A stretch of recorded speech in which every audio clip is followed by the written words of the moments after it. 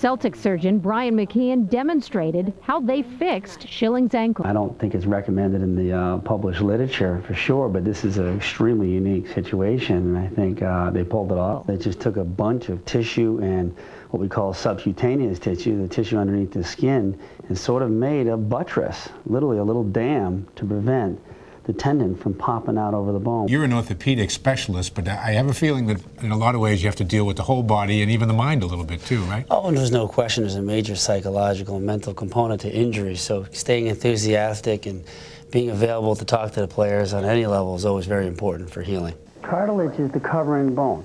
If you have a chicken bone, the white stuff, that's articular cartilage. If I can replace cartilage with normal cartilaginous tissue, or at least the most normal tissue I can get, I can assume that tissue will be more durable. One of the basic tenets in orthopedics and sports medicine in general is to try to reproduce normal tissue to what it's supposed to be. Guys have maintained their conditioning a little bit more this year. I think that's been a great tribute to Danny Ainge coming on board. So overall, I've seen a much, in my opinion, decrease injury this season. Absolutely. All right, let's talk about the #1 medical story around the Celtics this year. That, of course, is Rafe LaFrentz. Take us right from the start. Sure. When Rafe was traded, he had some patella tendonitis. That was the biggest issue.